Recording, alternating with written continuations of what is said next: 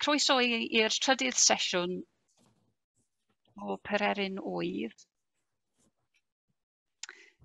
This is a cross-border participatory arts project taking place in Wexford and Pembrokeshire. My name is Rowan, fy enw I ydi Rowan, Ismisha Rowan ni Neil, and I am working with Span Arts in Pembrokeshire and Jacob Whittaker, who's here recording the Zoom tonight, and Alan Wills, who is behind the map that I'm going to show you in a minute. I'm working with colleagues in Wexford, John Wheeline and Rachel Wheeline, who live in Gorey, and Rachel is a traditional singer, and John a folklore collector. And we're working on this project that is part of something called the Ancient Connections Project, which is a collaboration between Wexford County Council and Pembrokeshire County Council that has been trying to connect these places through looking at stories and shared heritage and culture. And one of the things that the project has also been doing is they're creating a pilgrimage route between St David's in Pembrokeshire and Ferns in Wexford.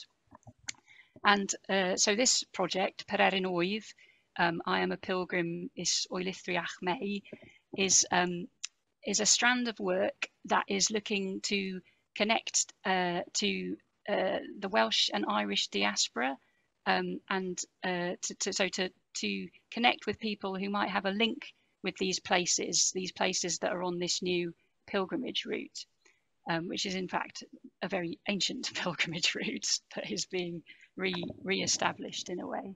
And this project also seeks to answer the question, am I a pilgrim, or are you a pilgrim?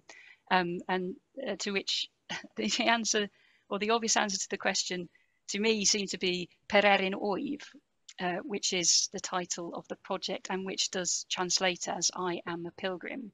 But Pererin Wyf is a Welsh hymn that was written by William Williams, a Methodist hymn writer in the 19th century, 18th century. 18th, yeah, diolch. So we've been, the project is sort of inviting people to sing this song and to pin it to an online map. So we're sort of using this hymn as our inspiration in the project, but we're also inviting people to perhaps sing other songs that connect to the ideas of home and return, pilgrimage, identity, and travel. So there's a sort of connection with Pererin Wyf has often been sung in recent years to the tune Amazing Grace. So it's a Welsh hymn, but it also has a connection with another tune that perhaps has a different resonance around the world. But I think we're going to also find out about another tune connected to this song tonight. So I'm just going to quickly share my screen and hope to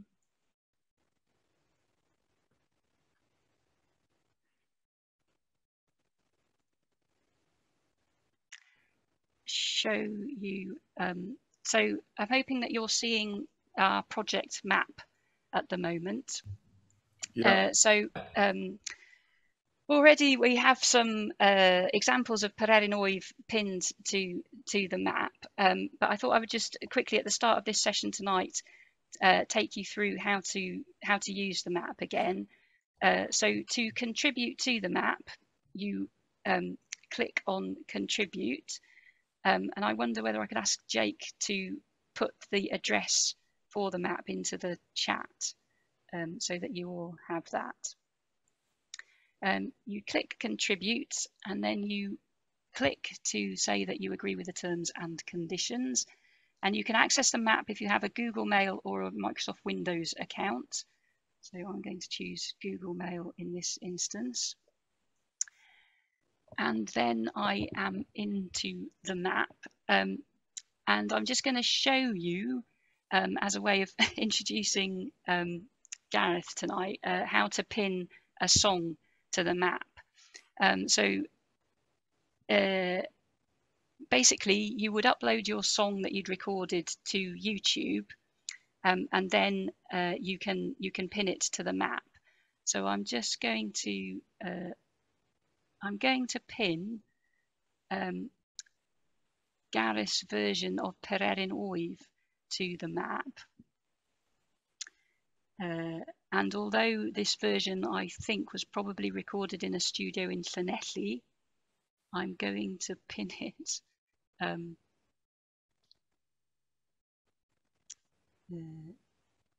here.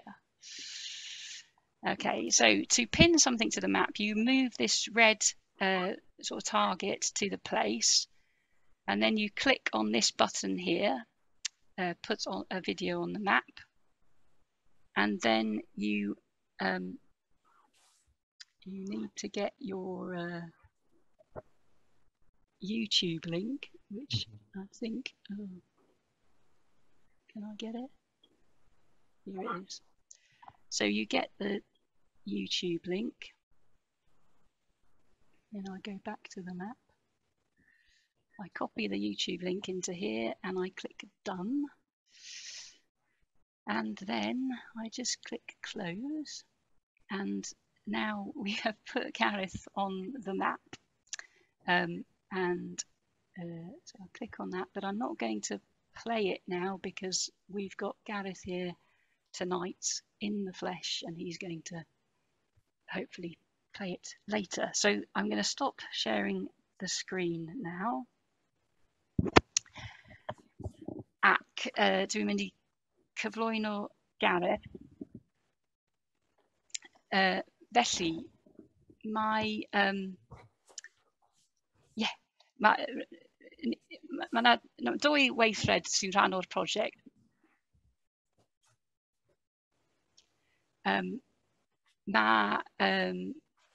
Mae'r gallu I pinio rhywbeth i'r map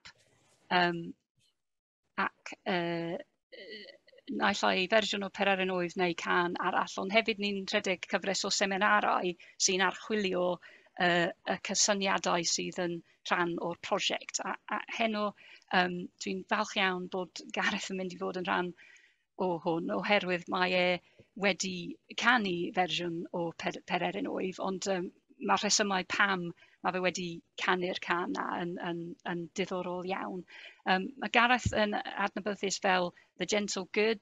Mae fe wedi bod yn diddannu ni gyda cherddoriaeth am ddegawd, siwr o fod nawr. Nath ennill gwobr cerddoriaeth Cymreig Cymru gyda'i albwm Y Bardd Anfarwol yn 2014 ac yn 2017 nath ennill y gwobr cerddoriaeth Cymru gyda Rywins a Deillio. Ond eto hefyd, ers 2016, mae fe wedi bod yn rhan o prosiect ymchwil gyda Prifysgol De Cymru, sydd wedi bod yn archwilio cysylltiad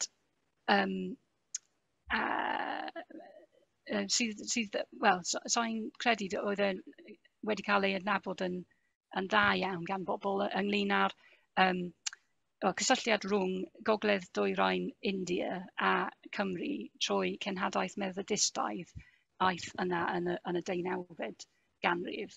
Ac mae Gareth wedi bod yn teithio yna ac yn gweithio gyda cherddorion yna ers rhwng 2017 a 2020. Ac allbwn y gwaith yna yw'r albwm ma, sef Sai-thaiñ sydd wedi cael ei creu gan y Khasi Cymru Collective. Ac mae Gareth yn mynd I sôn am y gwaith ma, y hanes a sut mae hwnna y peth yma wedi dod at ei gilydd, ond jyst i gyflwyno fe, dwi'n mynd i darllen tywy fach o'r sleeve notes fan hyn, achos dwi'n meddwl beth mae Gareth yn sgwennu fan hyn yn siarad hefyd ynglyn â sut dwi'n teimlo am y prosiect ni'n gwneud hefyd. Felly, mae Gareth yn dweud, I believe there is a good that can come from our ever-increasing connectedness.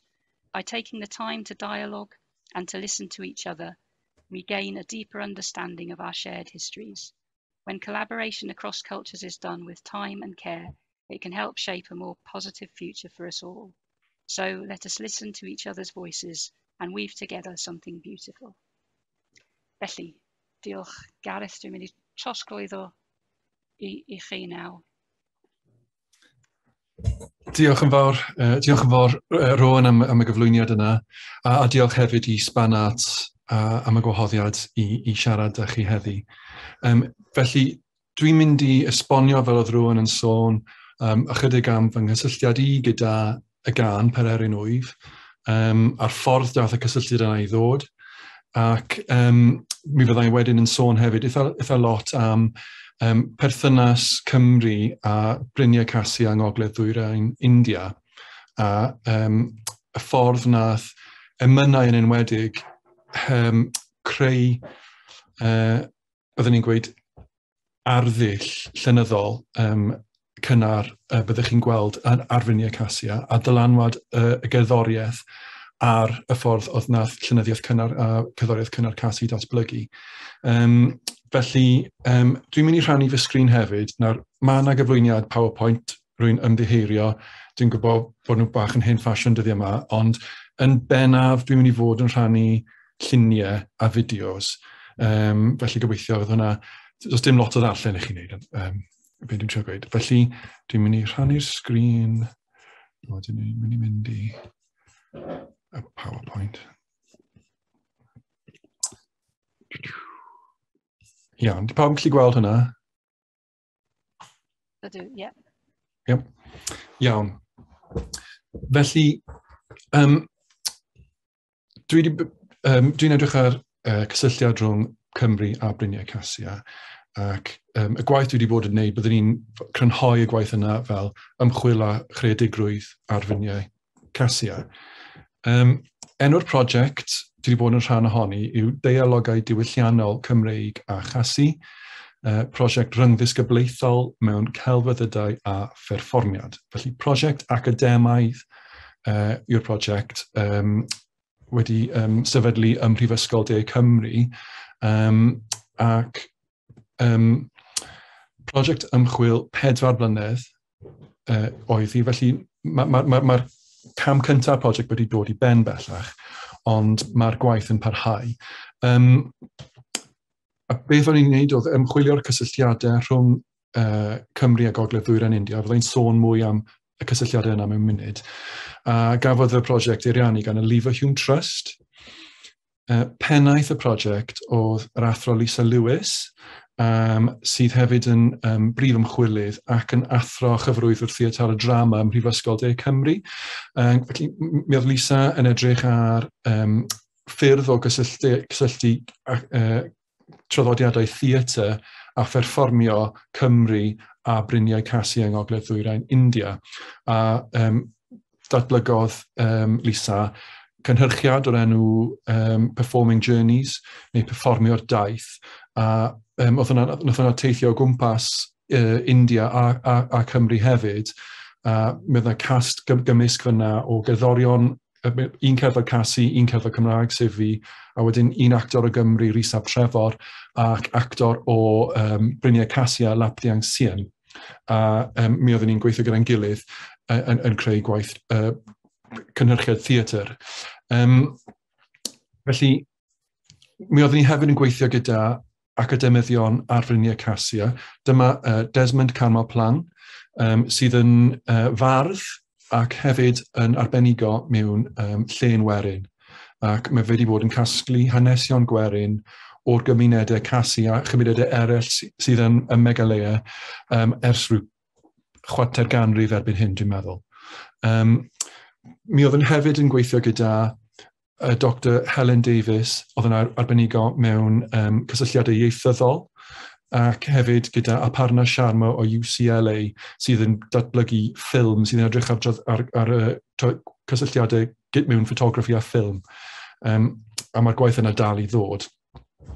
Felly nes i ymuno â'r prosiect ar ôl blwyddyn, ac y reswm oedd achos roedden nhw moyn rhywun i edrych ar cysylltiadau cerddorol rhwng Cymru a Briniau Khasi. Felly nes i ymuno gyda'r prosiect, a dyma llun o fi'n trial dringo coeden betel yn mhentre Panbir. Felly oedd e'n y glaw trwm, a ni'n llithro lawr y goeden bob tro ni'n trial mynd lan.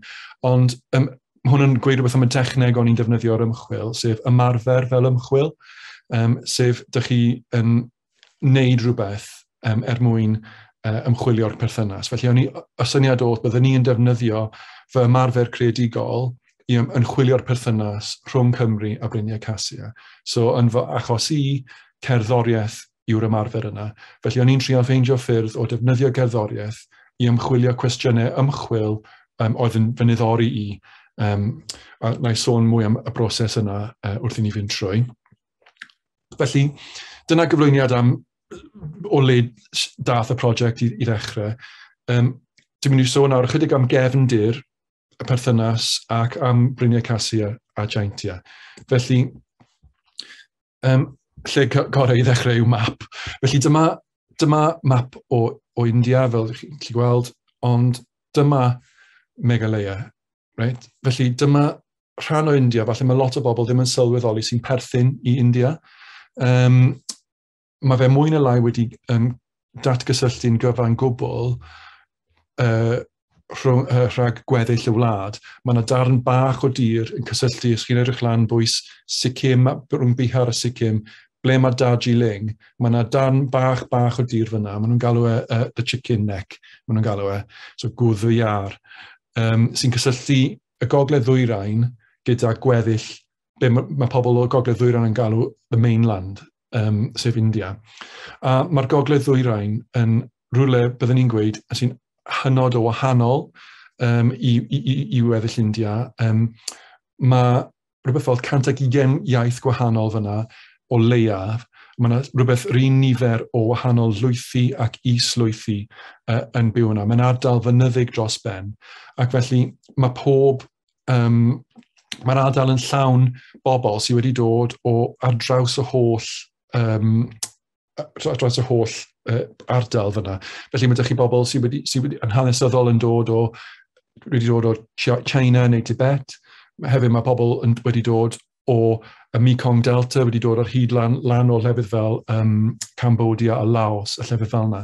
Felly mae ydych chi gymysgedd mawr o bobl sy'n siarad llawer o ieithoedd wahanol, hyd yn oed o fewn yr un llwyth, mi fydd yna bobl sydd ddim yn gallu deall ei gilydd. Felly, enghraifft, mae'r pobl sy'n byw yn Nagaland, y pobl Naga, mae yna rhywbeth fel 16 iaith swyddogol, a mae yna mwy hefyd. A mi fydd yna bobl sydd ddim yn deall ei gilydd o fewn y llwyth yna. A maen nhw'n defnyddio pidgin language wedyn, Nagamese, i siarad gyda'i gilydd. Y Meghalaya, y brif llwyth yw'r bobl Khasi, ac maen nhw'n siarad iaith sydd yn dod o Cambodia, wel, sydd yn dod o rhywle yn Cambodia, iaith Austro-Asiataidd, sydd yn eitha unigryw i India. Does dim llawer o bobl eraill yn India yn siarad iaith Austro-Asiataidd, ond mae'r Khasi'n perthyn yn agotach i iaith fel Khmer neu rhywbeth fel yna. Mae'r map yma'n dangos bach yn agosach, dych chi'n gweld y wahanol taleithiau yn y Gogledd Ddwyrain, a dyma Shillong, y prif ddinas, a dyna le bues i'n treulio rhan fwyaf o amser i rhwng 2016 a 2020 yn mynd nôl ymlaen yn gweithio gyda y cerddorion a academyddion yn yr ardal. Felly, ystyr Meghalaya yw cartref y cymylau yn Hindi. Mae 85% o bobl Meghalaya yn bobl llwythol. Meghalaya yw talaeth yng Ngogledd Ddwyrain India, le bues i'n gweithio mwyaf. Y grŵp mwyaf niferus yn yr ardal yna yw'r bobl Khasi, ond os chi'n gallu gweld fyna, dim ond 50% o'r bobl sydd yn bobl Khasi. Felly mae llawer o bobl eraill o wahanol gefndiroedd, ond y bobl Khasi yw'r grŵp mwyaf niferus. Mae'r tirlun yn fynyddig dros ben ac yn wlyb iawn hefyd. Felly dyma llun o'r West Khasi Hills. Wedyn dyma llun o y pistill o'r enw No Cali Cai, sydd reit ar ucheldiroedd yr ardal. Bwys tref o'r enw Sora, neu yn yr enw Hindi, Cherrapunji. A dyna le, yn yr ardal yna yn wreiddiol, sefydlodd y Cymru yn gyntaf ei genhadaeth cyn symud lawr i Shillong, y brifddinas. Mae sawl man yn India yn hawlio, yn ardal Sora'n enwedig, yn hawlio mai nhw yw man lypa'r byd. A fel arfer mae hwnna'n gael yn dod yn wir, yn dod allan yn y stats. Mae fe'n symud o bentref i pentref, ond fel arfer un o'r pentrefi lan yn Sora sy'n derbyn y mwyaf o law mewn blwyddyn. Dyma llun o Shillong. Mae'n ddinas eitha fawr erbyn hyn. Yn swyddogol, dim ond rhyw 260,000 o bobl sydd yna, ond os ych chi'n siarad â pobl fel arfer, maen nhw'n gweud miliwn neu rhywbeth fel yna, a mae fe'n brysur iawn. Mae fe'n tyfu yn fawr nawr wrth i bobl symud o'r wlad i fyw yna. Dyma Mawcar ar ôl symud o Cherrapunji i Shillong, y Mawcar sefydlwyd Mission Compound gyntaf. Felly dyma ble oedd y capeli cyntaf, dyma ble oedd y Cymru wedi sefydlu hunain. Dyma llun o bobl Khasi yn ystod dawns traddodiadol. So dyma'r gwisg traddodiadol byddwch chi'n gweld yn ystod, dim ond yn ystod perfformiad o ddawns traddodiadol neu seremoni traddodiadol. Erbyn hyn, mae rhywbeth fel 85% o bobl Khasi yn Gristnogion oherwydd dylanwad y Cymru. Ond mae rhywbeth o 10% yn dal i ddilyn hen draddodiadau, hen grefydd traddodiadol y llwyth, sef Caniam Khasi. Ac mae'r seremonia yma yn rhan o'r defodau traddodiadol. Mae llawer o bobl, hyd yn oed Cristnogion, hefyd yn cymryd rhan yn y defodau yma. Mae yna bach o cymysgu o'r ddau dylanwad. Mae hefyd, fel ni'n gweud, o fewn y gymuned Khasi, mae yna 7 islwyth. So mae ydych chi yn ogystal â bobl sydd yn gweud bod nhw'n Khasi, mae ydych chi bobl sy'n dod o bryniau jaintia. Dyma gwyl o'r enw Beit yn Clam. Es i'r gwyl yma yn 2017. Dyma gwyl sydd yn digwydd yn Jowai. Ac yn Jowai, yn ystod y ganol oesoedd, mi oedd un o'r y CM, sef Brenin Khasi, cael ei drosi i Hindwyaeth, ac felly yn gwahanol i bryniau Khasia, ymryniau jaintia, mae y traddodiadau greiddiol pobl jaintia neu pobl pna wedi cymysgu gyda Hindwyaeth. A dyma gwyl Beid yn Clam, a chi'n gallu gweld fath o beth sy'n digwydd yma.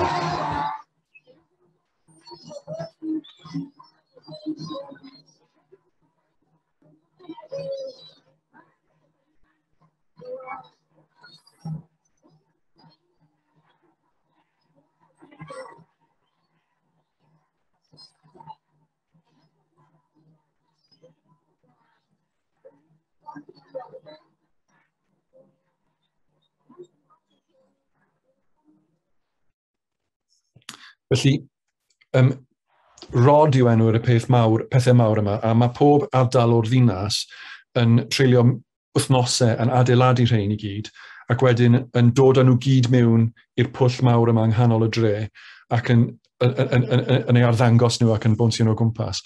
A yn amlwg, mae rhain wedi dod o dylanwad Hindwyaeth, y lliwiau ar ddull celfyddydol.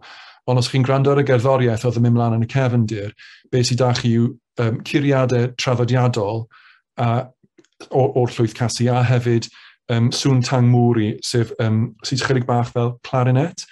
Y sŵn uchel o'ch chi'n gallu clywed yna yn y cefndir. Y tang mwri yw hwnna, a mae hwnna'n rhywbeth traddodiadol iawn i'r bobl Khasi. tu allan i'r ddinasoedd, mae llawer iawn o bobl Khasi yn dal i fyw bywyd amaethyddol. Dyma llun o pentref Pahambur, ble maen nhw'n tyfu reis a pinafal. A fi sy'n treulio eitha lot o amser yn y pentref yma, yn dod i nabod cerddor o'r enw Rani Maring. A mae Rani'n creu popeth allan o deunyddiau o'r goedwig. Felly mae fe wedi creu pob offeryn mae fe'n chwarae. Mae fe'n chwarae tangmwri, mae fe'n chwarae drymiau, mae fe'n chwarae dwytara. Ac mae fe'n dal yn gysylltiedig gyda'r grefft yna o creu'r offer yna a creu'r deunyddiau traddodiadol allan o deunyddiau sydd ar gael yn y goedwig. Mae lot o bobl Khasi yn byw yn y modd traddodiadol yma, unwaith ych chi'n symud tu allan i y dinasoedd mawr fel Shillong neu Jowai. Dyma Rani ar y dde yn chwarae maringod. Mae gen i fideo fyna. Wedyn dyma Jai Macri, sef gwraig Rani. Mae hi yn gwisgo jainsem, sef gwisg traddodiadol Khasi. Na i dangos fideo chi hwyrach mlaen o Rani chwarae'r maringod. Felly, o'r diwedd ni'n cyrraedd y cysylltiad Cymraeg. Mae fe'n diddorol, mae'n broses diddorol. Dwi'n meddwl, os ych chi'n diddori yn y cefndir yr holl beth, mae llyfr gan academydd Awstraliaidd o'r enw Andrew Mae yn sôn am Welsh missionaries and British colonialism. Mae fe'n sôn am hanes sefydlu'r genhadaeth. Mae gyd yn dechrau gyda'r y boi yma, Thomas Jones. Bydd Thomas Jones nath geisio i fod yn cenhadwr gyda'r London Missionary Society. Ond nath cwmpa mas gyda'r London Missionary Society, a mi oedd y Cymru'n teimlo bod nhw ddim yn cael chwarae teg gan y London Missionary Society beth bynnag am blynyddoedd. Mi oedd chydig, cryn dipyn o anghydfod rhwng y Cymru a'r LMS. Ac felly, yn yr 1840au, sefydlodd Cymru cymdeithas cenhadol ei hunain. So, y Methodistiaid Calfinaidd nath sefydlu'r cymdeithas yma yn Lerpwl. Thomas Jones oedd y cenhadwr cyntaf, ath ei allan i India, i Fryniau Casia yn 1840, nath gyrraedd yn 1841, ar fwrdd llong o'r enw'r Jamaica, Clipper Te oedd e. Felly, mae Thomas Jones yn gymeriad hynod o ddiddorol. Dwi'n meddwl, mi oedd yn y marn i, os chi'n darllen y ffordd oedd e'n bihafio, mi oedd e'n hefyd yn antireithiwr. Dwi'n meddwl oedd e'n moyn teithio i weld y byd, ond mi oedd e hefyd yn berson grefyddol iawn. Ac dewiswyd Bryniau Casia bron just ar air rhywun oedd wedi bod yna yn y fyddin Prydeinig, rhyw 10 mlynedd cyn. Ac dwi'n meddwl nath nhw ddewis fynd i'r ardal yma oherwydd mi oedd crefydd y bobl Khasi ddim wedi sefydlu mewn lefydd fel llyfrau, oedd dim deml, oedd dim system ffurfiol o grefydd fel byddwch chi'n cael mewn rhywbeth fel Hindwyaeth neu rhywbeth fel yna. Mae system credoau Khasi wedi seilio ar defodau. A dwi'n meddwl oedd y Cymru'n meddwl byddai'r rhain yn gwneud pobl yn haws i drosi i Gristnogaeth. Felly, dyma pam ddewisodd Thomas Jones mynd allan i'r ardal yma. Bydd y Cymru yna rhwng 1841 a 1969. Dyma llun o'r 1940au o ysgolion. Felly, y Cymru nath sefydlu yr ysgolion a'r ysbytai cyntaf yn yr ardal. A fel wnawn ni weld, nhw hefyd nath sefydlu safoni y iaith Khasi a'i troi yn iaith ysgrifenedig.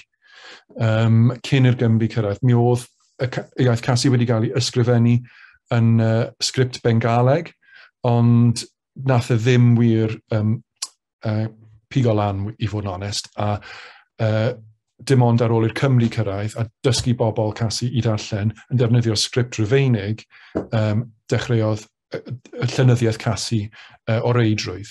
Ac mae'n diddorol fel Cymraeg yn darllen yr iaith Khasi, achos mae'r popeth wedi cael ei sillafu yn union ffonetig fel byddwch chi'n sillafu yn y Gymraeg. Felly dyma eglwys yn Nongsawlia, un o'r lefydd cyntaf i'r Cymru mynd i genhadu. A fel ni'n sôn gynnau, erbyn hyn, mae'r fwy o bobl Khasi yn Gristnogion. Mae rhywbeth fel 45% ohonynt yn presbyteriaid, sef o flanwad y Cymru, basically. Mi ddath y presbyteriaid allan o'r methodistiaid Calfinaidd. A wedyn mae'r gweddill yn Catholigion. Felly dath genhadaeth hwyrach o yr Eidal, y Don Bosco, i'r ardal hefyd. Felly, nawr mae'n tua hanner a hanner bobl yn presbyteraidd neu'n Catholigion. A fel ni'n gweud, tua 10% yn dal i ddilyn sy'n Khasi. Y brif modd, dwi'n meddwl, nath y Cymru yn efengylu ar y briniau oedd i defnyddio cerddoriaeth ac emynau. Ac dyma gwers nath nhw ddysgu ar ôl treulio 19fed ganrif yn efengylu ac yn trial gwasgaru gair Crist yng Nghymru. Felly nath nhw wneud ymriniau Khasi, mwy neu lai, yr union un peth ac nath nhw wneud yng Nghymru.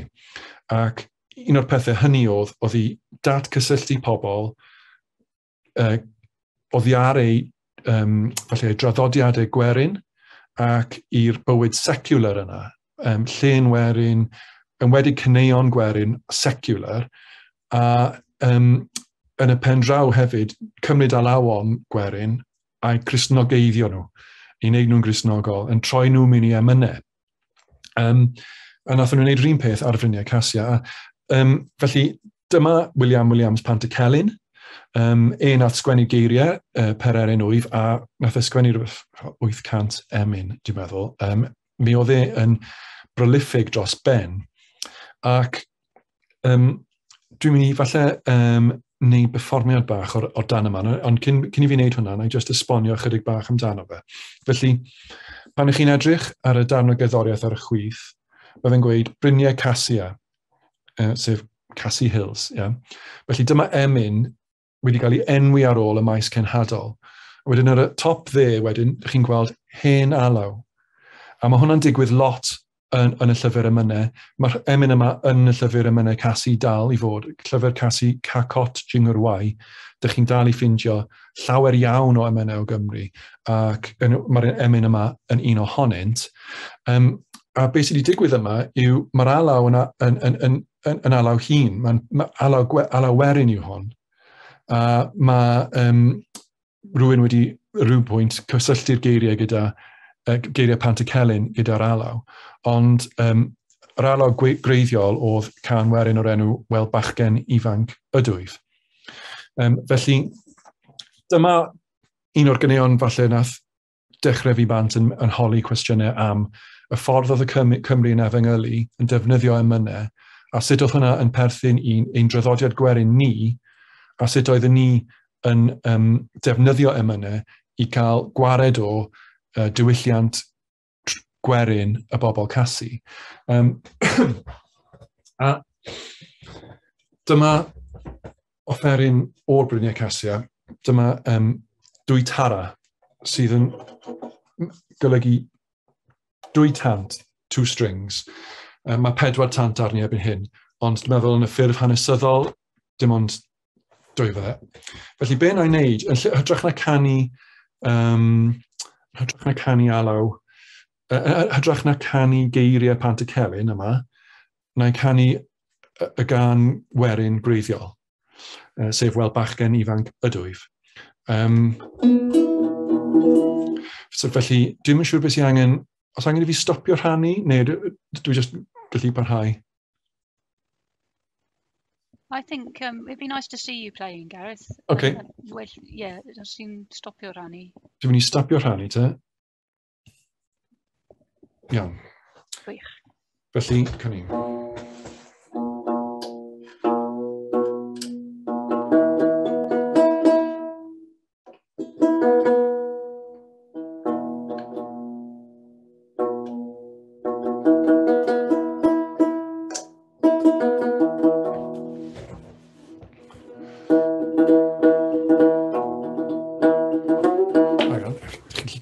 bach well fel hyn, os dwi'n mynd fan hyn falle.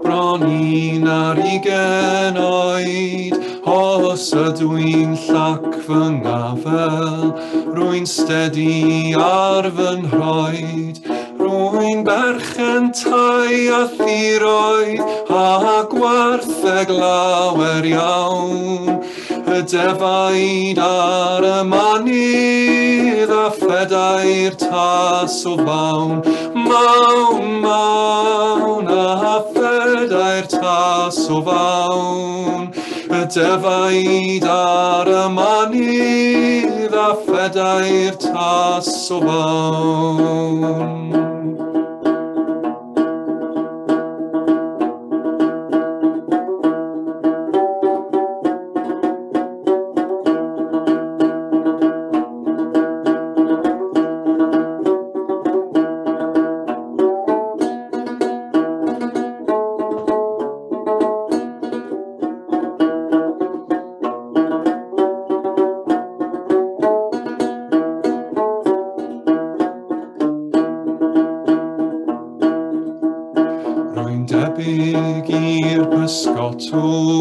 Sy'n rodio glan y llyn, rwy'n gweled pysgod lawer, ond methu dal yr un.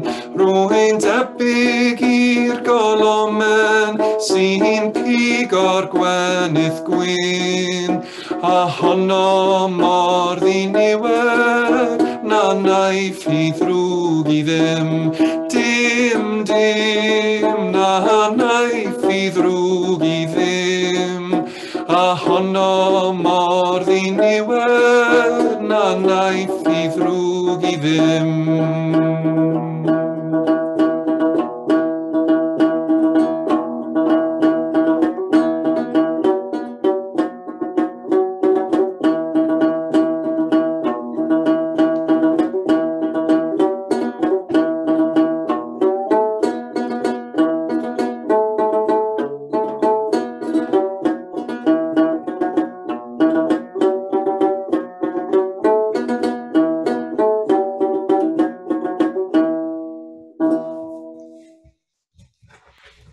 Brilliant. Gorgeous. Well done. Lovely. Connie, felly dyna wel bachgen ifanc ydw i. Os dwi'n mynd nôl i rhannu'r sgrin. Connie. Felly, beth oedd un o'r pethau oedd yn fynyddori i am y gan yna oedd pan mae'r geiriau Cymraeg yn sôn am bachgen ifanc ydw i. Bron un ar 20 oed, ac mae fe'n rhywun sy'n gyfoethog, mae ganddo fe gwartheg a defaid a 4 tas o fawn, ond mae fe'n anlwcus pan mae'n dod at cariad, ac mae fe'n gweud bod e'n debyg i'r pysgotwr sy'n cerdded ar hyd lan y llyn, yn gallu gweld y holl pysgod yma, ond ffili dal yr un. Yeah? Ac mae hwnna'n esiampl o gan werin secular. Ond wedyn, os chi'n edrych ar yr un alaw yma, gyda briniau Khasi, beth sydd ydych chi fan hyn yw disgrifiad eitha,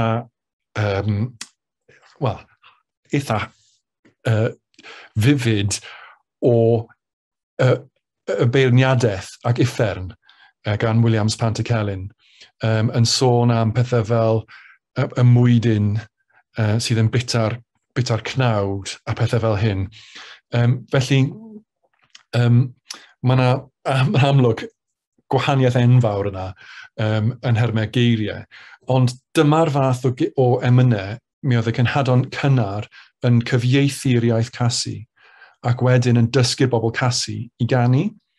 Felly, pan ych chi'n un o'r pethau ni'n neud gyda fy nghydweithwyr Khasi oedd cyfieithu nôl ymlaen o'r Khasi i'r Saesneg i'r Gymraeg, o'r Gymraeg i'r Saesneg i'r Khasi, mwyn trio deall y ffordd oedd y iaith yn y llenyddiaeth cynnar yma, ac emynau Khasi hyd heddiw yn adlewyrchu yr arddull eitha, erbyn hyn ffasiwn dros ben, Pant y Celyn a delweddau Pant y Celyn. Na i sôn ychydig mwy am hwnna pan ni'n mynd trwy Pererin Wyf.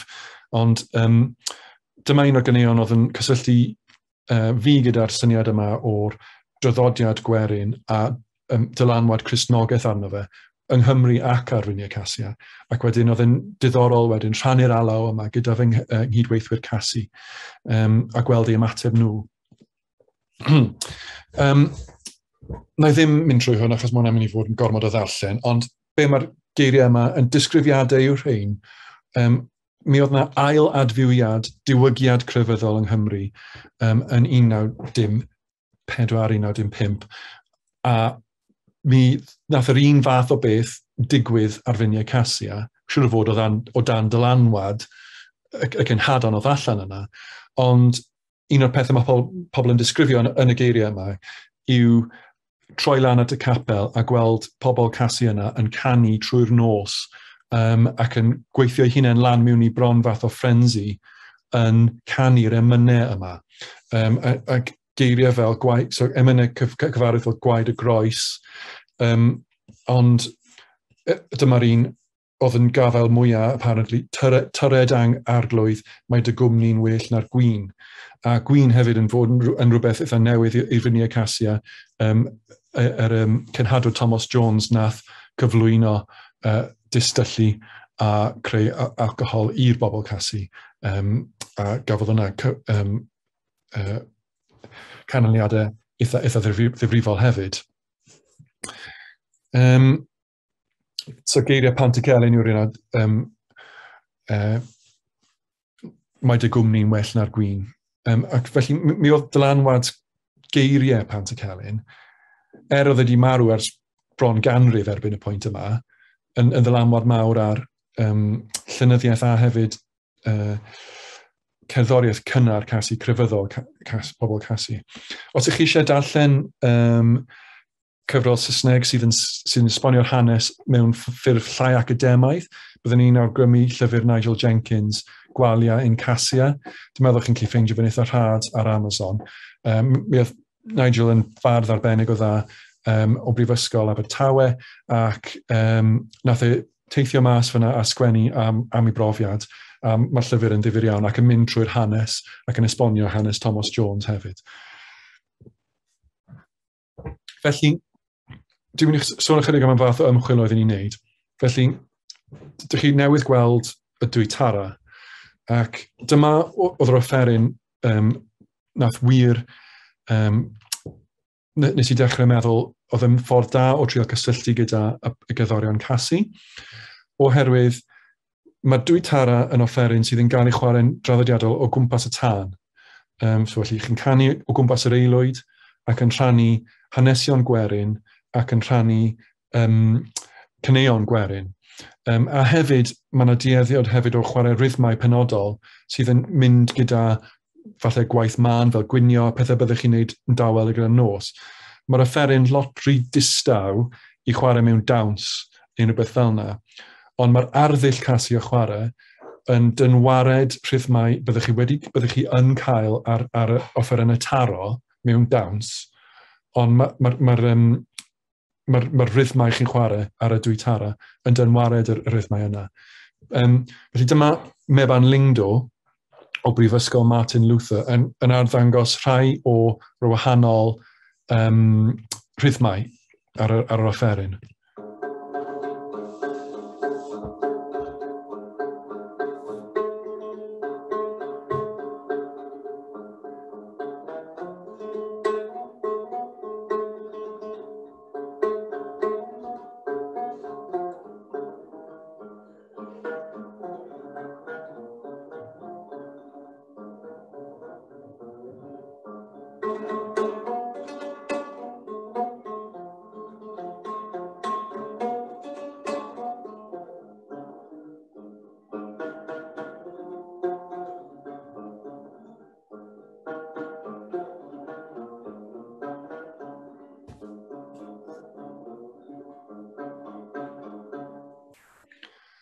Felly, rhythm o'r enw lingnau yw hwnna, sydd yn golygu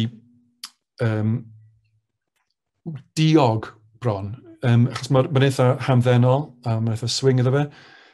So dyna'r rhythm lingnau. Dyna un o'r rhythmau mwyaf gyffredin ydych chi'n cael yn gerddoriaeth Khasi.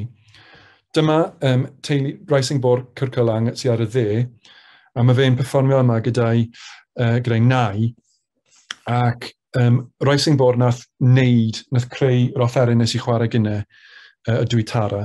Mae Rising Bo'r yn arbenigo mewn creu offerynnau traddodiadol Khasi. A ydych chi'n clywed, dwi'n meddwl o'r un rhythm fan hyn, gan i weld? O na, rhythm gwahanol.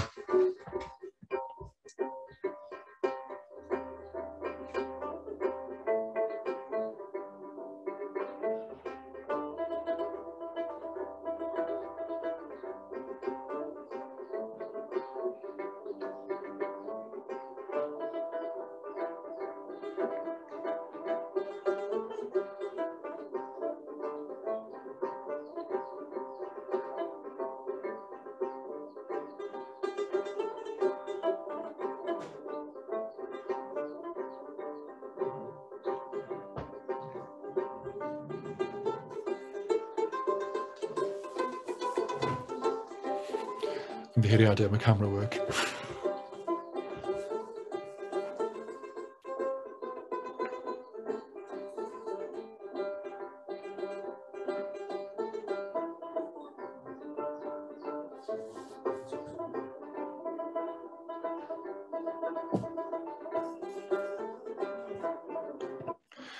Felly, rhythm arall yn nhw'n siadwaith yw hwnna, sef dawns y cleddyf.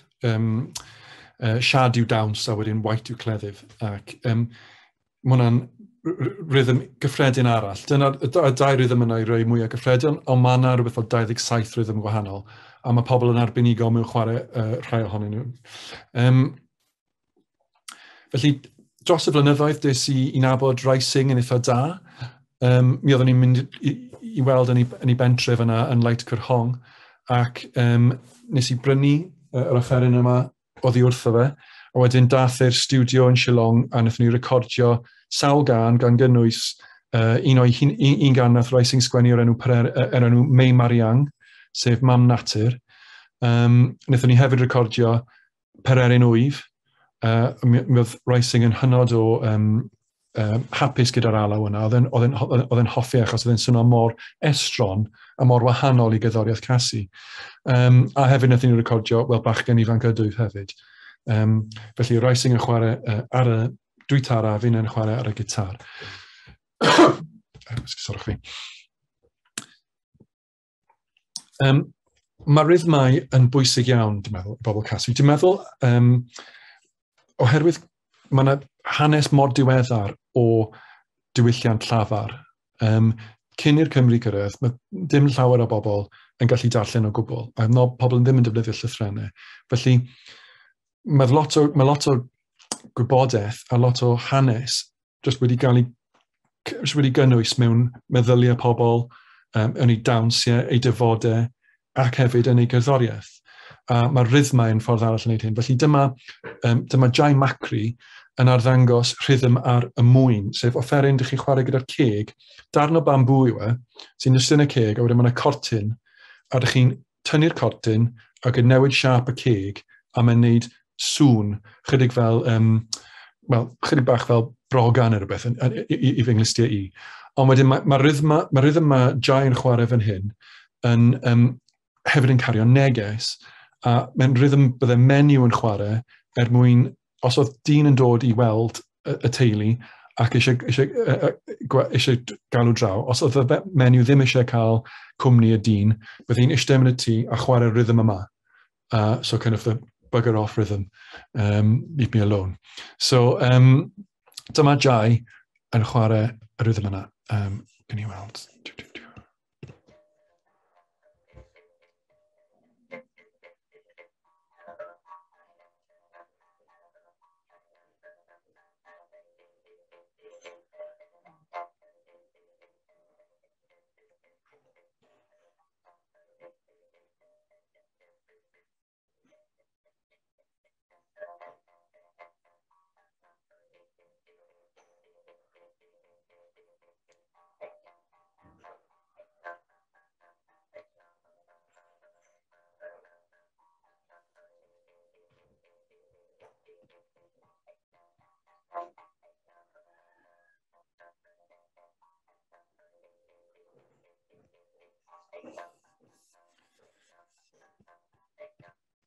Felly dyna un o'r rythmau'r mwyn.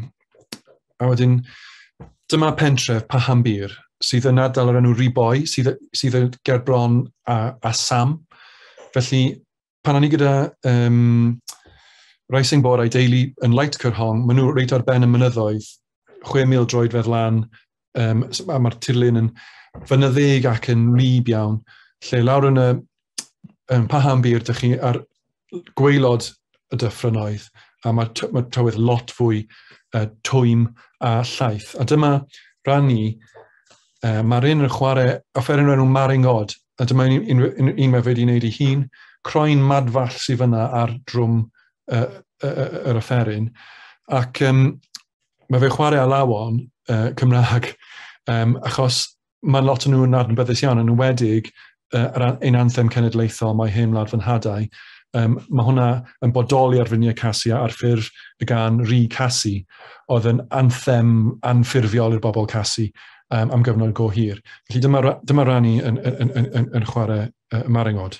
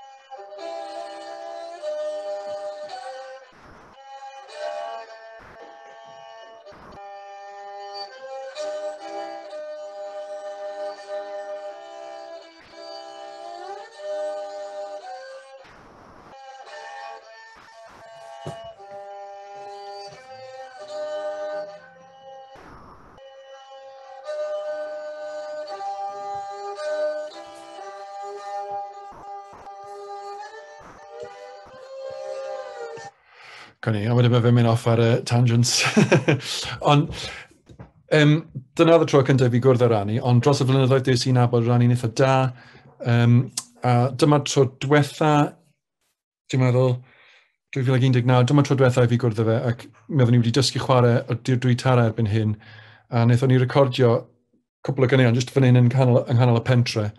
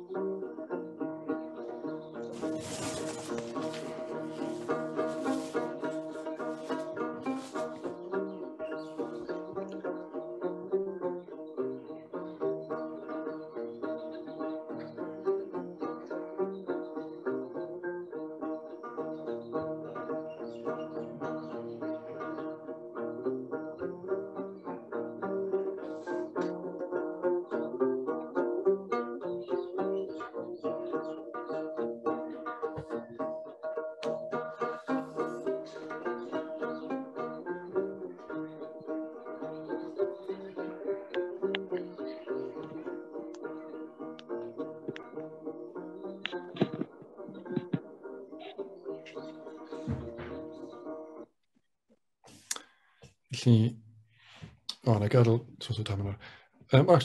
Felly, wrth i fi weithio ar y prosiect, yn ogystal â gweithio gyda cerddorion, a trial dod i nabod traddodiad y gwerin Khasi, roeddwn ni hefyd yn edrych ar y cysylltiad y llynyddol yna. Ac brif lenor y bobl Khasi yw'r bardd Sos o Tam, sydd yn y llun yma. Ac mi oedd gafodd ei ddylanwadu'n fawr gan un o'r cenhadon o'r enw John Roberts, oedd yn ôl bob sôn yn arbennig o dda gyda ei ddealltwriaeth o'r iaith Khasi, a fe oedd yn gyfrifol am dysgu llawer o bobl Khasi i sgwennu, ac hefyd be wedodd Sos o Tam oedd nath ei ddysgu bobl Khasi siwr i parchu ei iaith ei hunain. Ac mi oedd sos o tam o dan ddylanwad John Roberts, dwi'n credu, yn frwdfrydig iawn am diwylliant Khasi. Nath e sgwennu cerdd am hanesion traddodiadol y bobl Khasi, sy'n sôn am y fath o chwedlau am ffurfiad y bobl a le ddeithio nhw a eu perthynas gyda'r duwiau, pethau felly.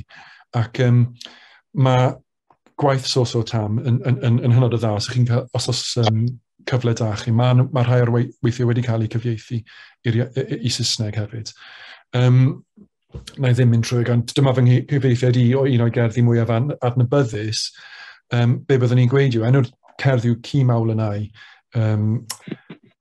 corals, actually, yw'r gair yn Khasi, achos yn y wylliant Khasi, mae y cwrel yn ffurfio lan lot o'r gemwaith a pethau fel yna. A be mae fe'n sôn yn y gerdd yw, bod e'n mynd allan gyda'r wawr yn trial casglu y gwlith, a mae'n disgrifio'r gwlith ar y gwair fel ei diwylliant a rhywbeth mor fregus bod e'n gallu diflannu gyda gres y dydd. Mae fe'n rhoi y tasg i'w hunan i fynd allan i gasglu y gwlith yma, y perlau bach yma o'i ddiwylliant achos mi oedd e'n poeni, a mi oedd y genhadaeth hefyd yn poeni, bod cymaint o mewnfudwyr yn dod i Fryniau Khasi yn y pen draw bydde pobl Khasi'n cael eu gwthio allan ac yn colli eu iaith a'i diwylliant. A mi oedd y Cymru yn frwdfrydig am gwarchod yn enwedig yr iaith, ond yn amlwg mi oedden nhw hefyd yn enwedig yn y dyddiau cynnar yn eitha wrthwynebol i dod ar diwylliant traddodiadol i mewn i'r ysgolion a'r eglwysi. Ac o ganlyniad mae wedi bod datgysylltiad fel ddigwyddodd yng Nghymru hefyd rhwng y bobl Khasi a'i diwylliant traddodiadol yn enwedig os ydyn nhw'n Gristnogion. A erbyn hyn mae bobl yn ail ddarganfod eu diwylliant, ond mi oedd hwnna'n bendant un o'r dylanwadau negyddol byddwch chi'n gweud dath allan o'r genhadaeth fel sydd yn amlwg digwydd gyda perthynas trefedigaethol fel hyn. Felly, roeddwn ni'n gweithio gyda academyddion a beirdd yn enwedig. Mae yna llyfr arbennig, Folk Tales of India, Around the Hearth, Khasi Legends, gan Kinpam Singh Nongkingri, sydd yn arbennig o dda ar gyfer hanesion Khasi.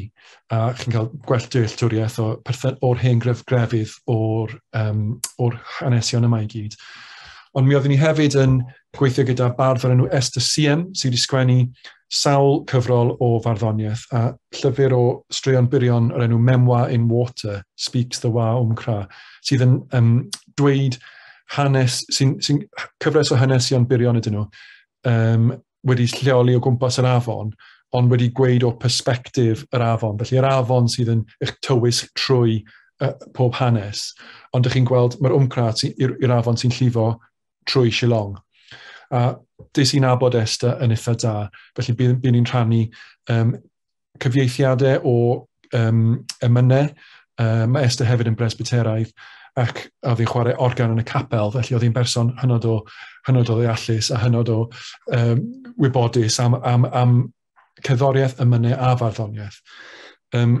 Mae llyfr gan Desmond Carmel Plang sydd yn edrych ar folklore imprints yng Gogledd Ddwyrain India, a hefyd cyfieithiad diweddar o hanesion Sos o Tam, Tales of Darkness and Light.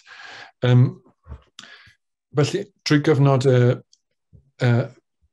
cyfnewidiad yna, bues i'n sgwennu caneuon ar y cyd gyda gerddorion Khasi, a hefyd yn sgwennu caneuon wedi ysbrydoli gan y fath o sgyrsiau oedd ni'n cael gyda y beirdd Khasi. Felly, ers i mi gorffen fy ymchwil yn 2019, dwi wedi bod nôl i Fryniau Khasi Dwywaith, a hefyd mae rhai o'r gerddorion a actorion wedi dod yma.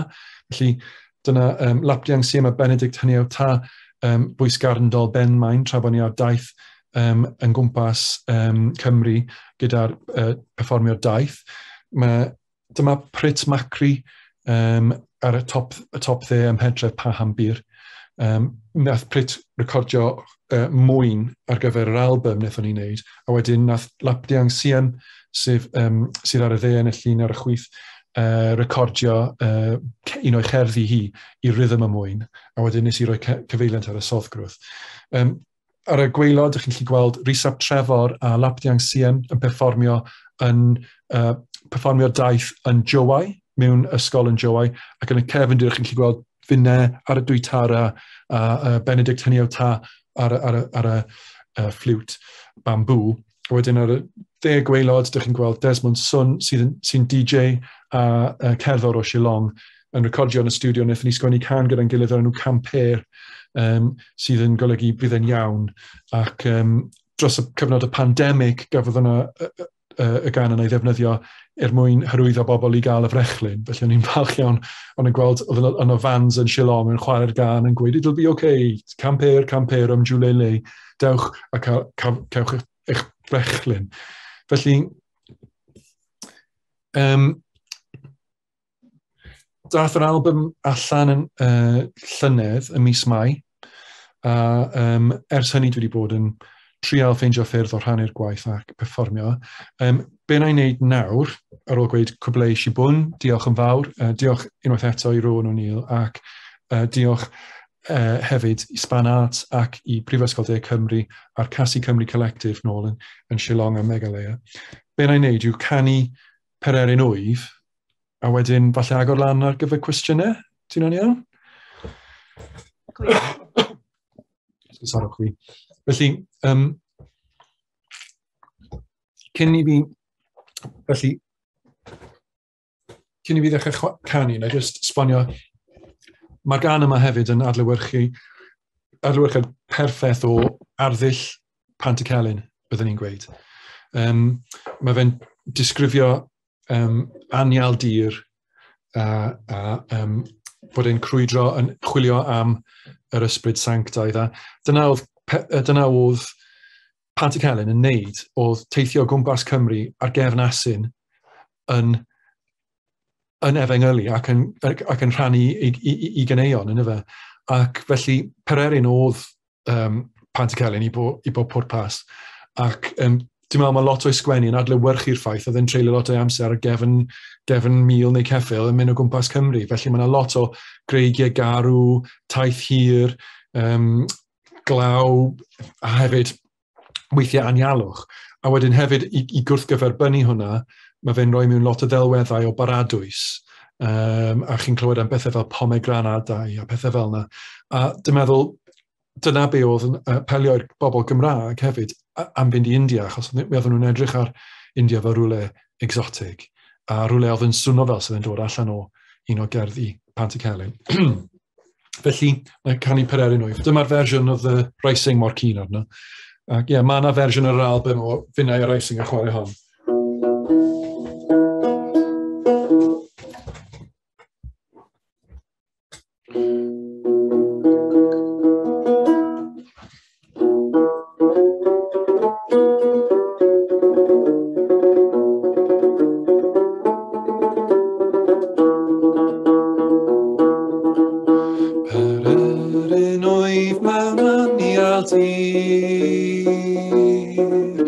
Yn crwydro yma thraw ac yn rhyw ddisgwyl bob yr ar fod ti yn had ger llaw Ty'r dysbryd sanctaidd ledi ar ffordd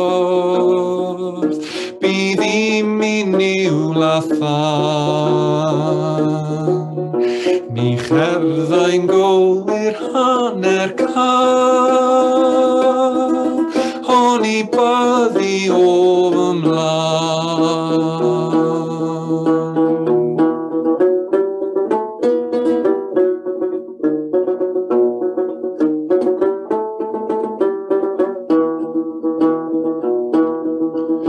Mi hwyraf weithiau ar y dde,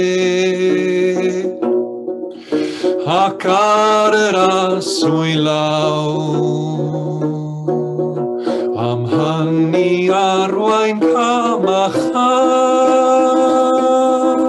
fi'r paradwys draw. Mae hireth arnaf am y wlad, ble mae torfeydd diri, yn canu'r anthem dyddiau oes, a mangau Calfari. Yn canu'r anthem dyddiau oes, a mangau Calfari.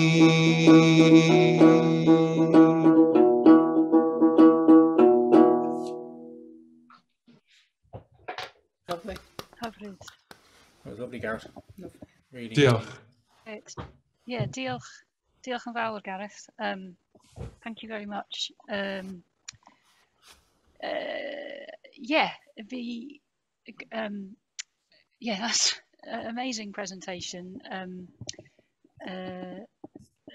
Lots and lots to talk about there. We just cychwyn, just mwyn gofyn cwestiwn really ynglyn ar dôn na a just ar gyfer Pererin Wyf. Yeah. A chi'n dweud bod dy cyd-cerddor yn Castia ddim yn hoffi'r dôn. No, oedd e yn hoffi'r dôn. Oedd e yn hoffi'r dôn. Ie, achos oedd e mor wahanol. OK. Allwch chi dweud mwy am y dôn wedyn? Gallaf. Felly, mae'n dôn diddorol, actually. Felly, enw'r dôn yw hiraeth.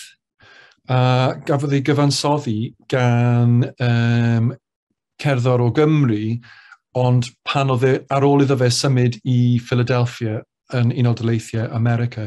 Felly, nath Daniel Prothero, oedd enw'r cyfansoddwr, nath e symud i America pan oedd e'n eitha ifanc. Dwi'n meddwl dim ond yn beth 19 neu rhywbeth. A nath e sgwennu'r alaw yma yn y 1880au. Dwi'n cymryd mae hiraethu am Gymru oedd e. Ac i fy nglystiau mae'r alaw yn eitha, mae yna elfennau o y draddodiad gwerin yna.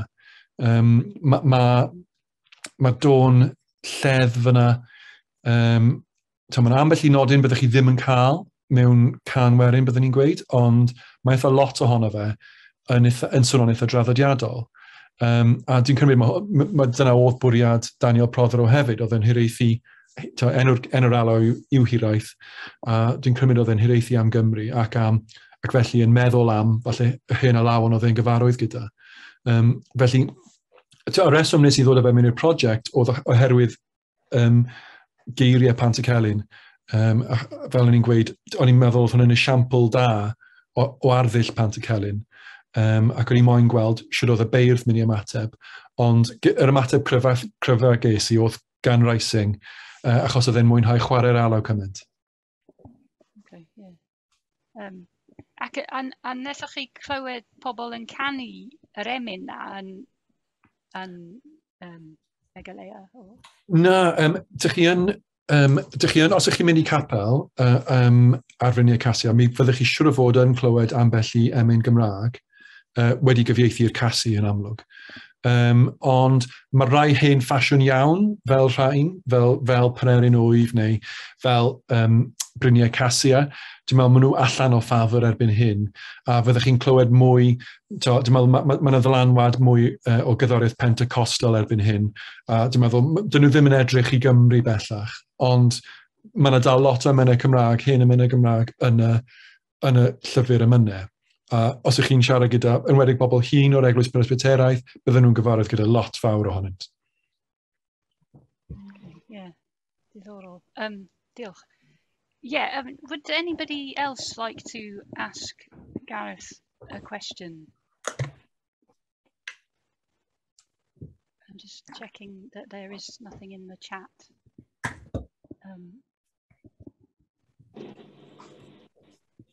If you want to, just raise your hand if you want to say anything.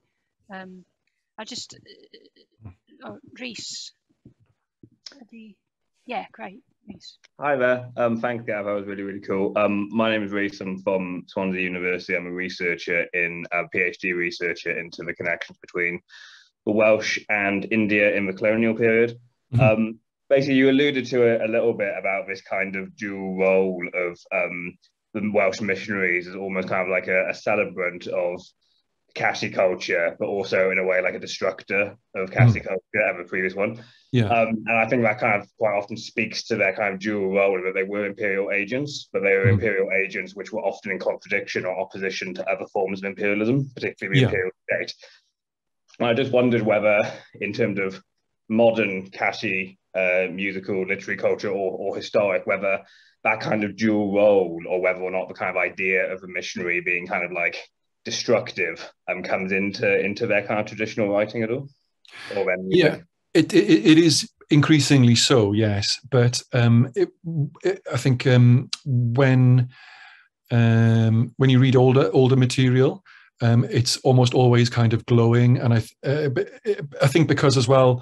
Because so many people converted to Christianity that they see it as, you know, that they brought the light into the Khasi Hills, and so it's very difficult to get that disconnect with that.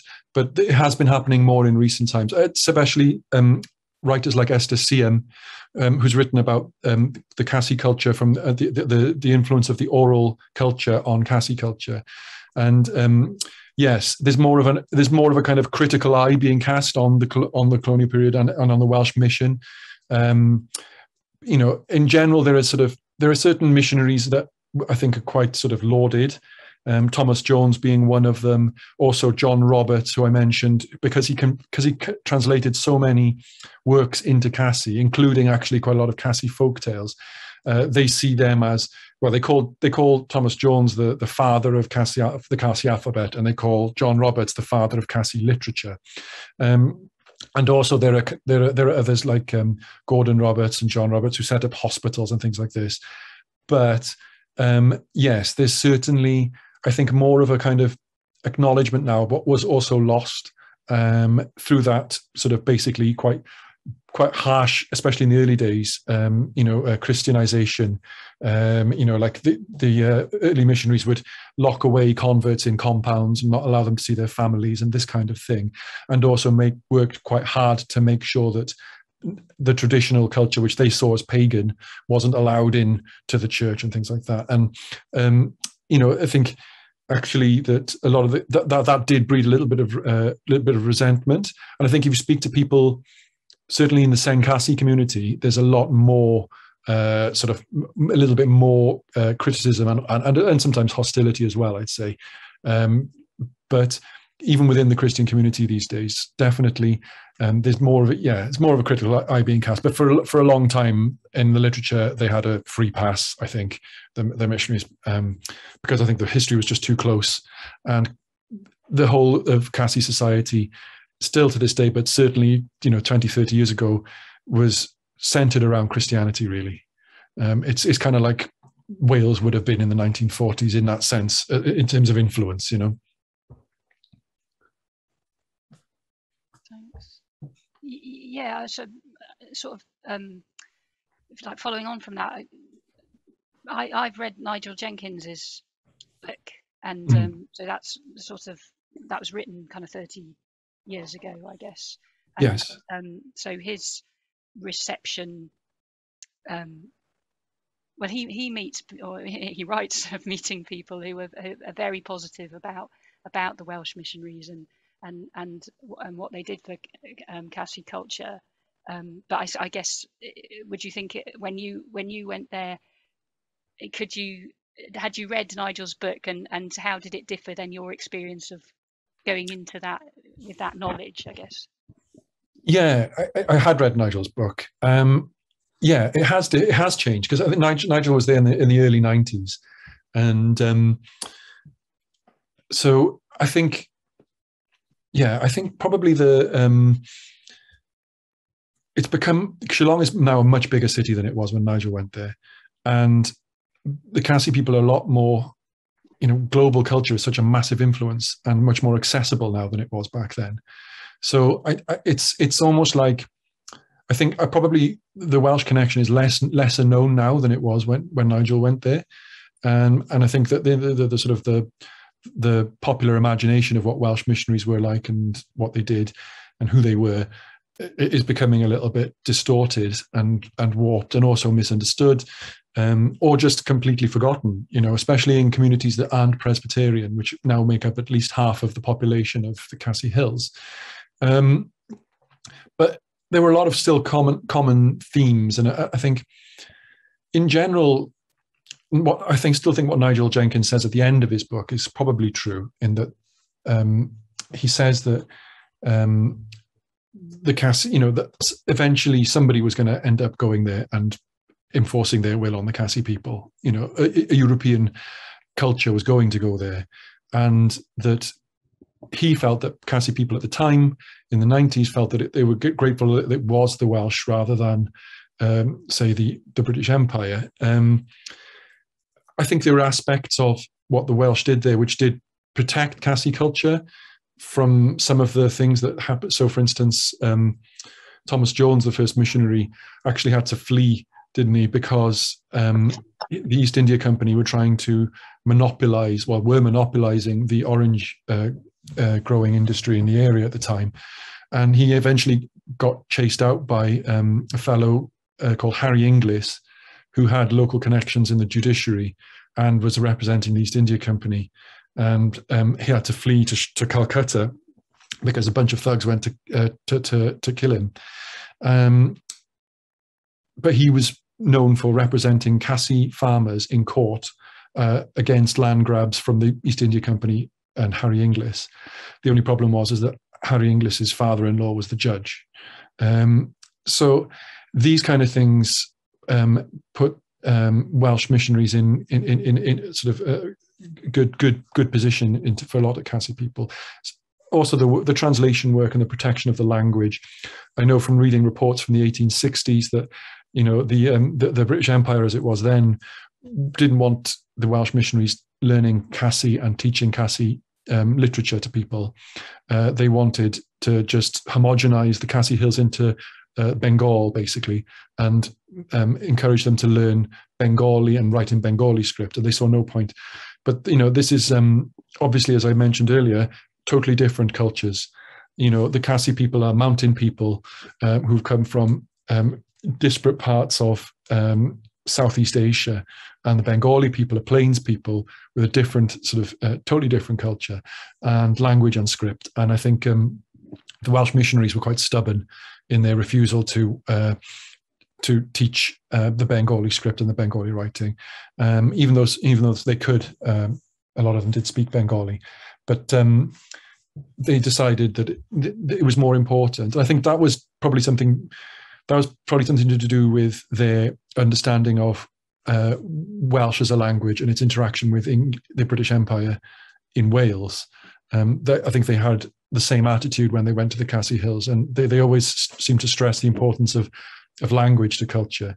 And I think there are those little bits that meant that the Welsh approach was different to what the British Empire was doing in other areas. But overall, it still completely falls under the umbrella of colonial venture, as Chris mentioned, you know, agents of imperialism, certainly, and lots of them were imperialists as well, and totally believed in white supremacy and all that kind of thing. It's important not to airbrush any of that out, so, you know, I think with any of these connections, they were good missionaries, and they were less good missionaries, and they were missionaries that were there for religious purposes, and there were missionaries there because they had imperial tendencies as well. But I think overall, I would say that Khasi literature and culture is probably a little bit better off in that it was the Welsh missionaries that got there first rather than the East India Company. But that's my personal opinion. And I think if you talk to Khasi people, you'll just get as many different answers as the day is long about that one. Okay, yeah, thank you. Does anybody else have any? Yeah, Rowan, apologies, I couldn't really hear about that beautiful air that Gareth saying, I am a pilgrim to. Could we go back to that for a second? Did you say that it was from the 1880s? Yes, Okay. yes. So it's called hiraeth, H-I-R-A-E-T-H, Okay. which is Welsh for longing. Okay. And it was written by a guy called Daniel Prothero, P-R-O-T-H-E-R-O-E, I think, in the 1880s. And he moved to America when he was quite young, when he was about 19. And then he became a composer whilst in America. And so I'm thinking that he wrote this when he was in America. And I think I'm assuming he wrote it, titled it Hiraeth, because he was thinking about Wales back home. And so that's where that tune comes from. But what I was mentioning before in the way we're describing it it reminds me a lot of some traditional Welsh folk tunes. And so I think that he must have been channeling a little bit of that when he was composing it, because it does have the sort of the character of a lot of old Welsh hymn tunes, but so many of the old Welsh hymn tunes are actually based on folk tunes. That character comes through, especially in these old ones. But yeah, that's where that melody comes from. And it hadn't been sung to any other lyrics before? As far as I know, no. I think if you check, there's a few different websites. I think hymnary.org was where I kind of found some of the information on it. Okay. They have like quite a large database of hymns, and sometimes there's lots of information. But you get them in hymn books from the 1880s in America, and especially the sort of start of the 20th century editions. You get a lot of these type of hymns, and this one in particular. But I haven't heard it sung in the Khasi Hills, probably because it's now too old-fashioned. The same with Brynja Cassia. It's just not modern enough sounding. But I don't know, I think the melody on its own, when it's sort of stripped back like that and delivered in a kind of folk style, actually kind of works quite well. Yeah, because I don't understand Welsh, obviously, but I could certainly get that longing. It kind of reminded me of a lament, I suppose, from our own tradition. And I suppose I was wondering what it would sound like unaccompanied without any instrument, because you know the way instrument changes the meter and the flow of traditional singing in general. I was kind of trying to figure, so that's why I asked, had it been to any other lyrics? Is there any recording that I could listen to it unaccompanied? Oh, I'm sure there are. I think there'll be plenty of recordings of it, because it's a hymn. It'll be performed by, opera singers, and I'm sure if you go on YouTube you can find it, and also choral arrangements and that kind of thing. I don't know if I've heard someone do a completely a cappella version of it, but it would definitely work because it's such a haunting tune. Yeah. And like you say, you can strip back that meter, the rhythm, and just sing it straight. You could deliver a lot more emotion into the delivery. I mean, the words are by William Williams Pantycelyn, so the words are like about a journey, and Pererin Wyf, I am a pilgrim, but it's not one of his more graphic ones. It's one of his more kind of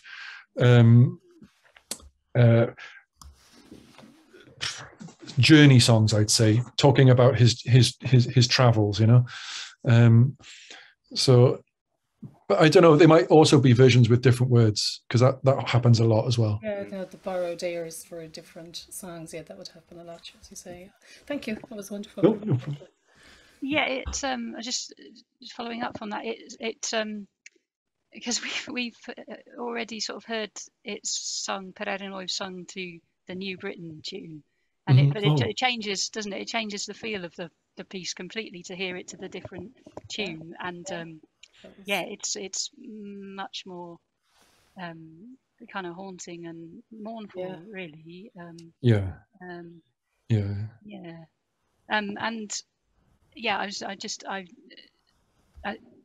Do you know whether Pererin Wyf it was sung to that sort of, mostly sung to that tune? As far as I know, yes. Until the sort of 60s and 70s, when when sort of the Amazing Grace became more popular. Yeah. I think this is probably, so I'd say around the time when you had the Methodist revival, the second one in Wales, around the sort of 1905, 1906. This would have been the type of tune, I think, that would have been quite popular. This kind of slightly dark, moody Welsh tunes that you can put kind of several sort of layers of harmonies on, and you can really make very melodramatic in style, which is definitely a Welsh thing. And I think this is what drew me to the tune, because I really like that style, that melodrama of traditional Welsh music that worked its way into the hymns.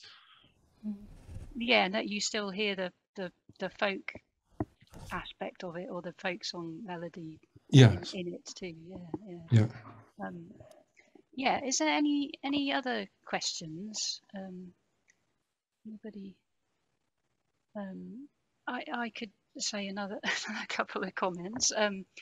Just thinking about I mean, I'm relying heavily on Nigel Jenkins in my line of questioning. But he I was going to say, he's talking about, and it's sort of what you've touched on here as well, that that history of the Welsh mission has not, or at that point had not been written from the Khasi perspective. And I guess what you've sort of shown today really, or talked about a bit, especially with Sai-thaiñ, was that her name? The water. Esther Siem, that perhaps that work was beginning to happen now. More histories are being written from different perspectives. I think the difficulty in the past has been that a lot of the history is being written by Presbyterians who sort of would have been basically the direct consequence of the Welsh mission being there. So Khasi Presbyterians. So they tended to not cast a very critical eye on it, and tended to focus on all the sort of positives like schools and hospitals, and but certainly Esther's work, and in general Cympan Sing Nonking Rhi as well, who wrote that collection of legends and folk tales. There's a lot more kind of a more critical eye being cast on the Welsh mission and that relationship. And that was part of the purpose of the project as well, was to try to kind of draw that out in the musical dialogue that we had, and try not to speak on behalf of the Khasi people, but to open up a conversation about it. And I think that's still something that's ongoing. It's not something that I don't think you can ever complete.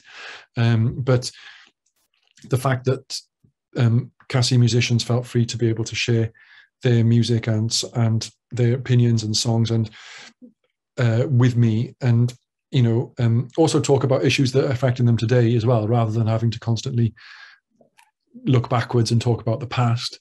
We were also, there's songs on the album that reference, there's one that references a bill that was being passed in 2018 by one of the Khasi Dorbar, which is like a kind of a council of Khasi men.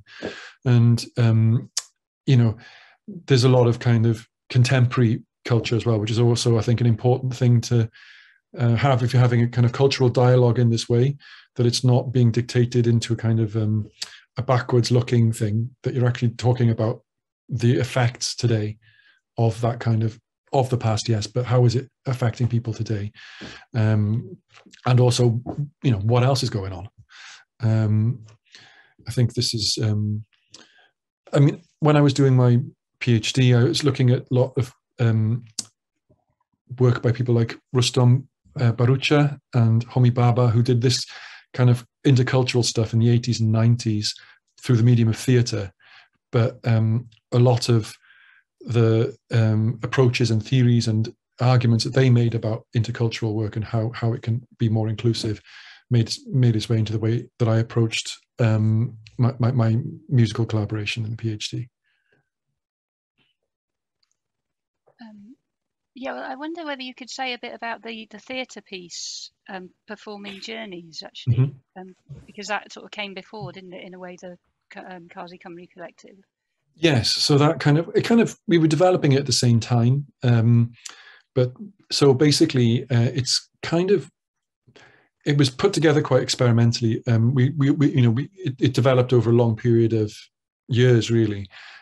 So Rhys ap Trevor and Laptang Siem would work together, first of all, just on physical connectivity. So they would be kind of trying different movements, poses.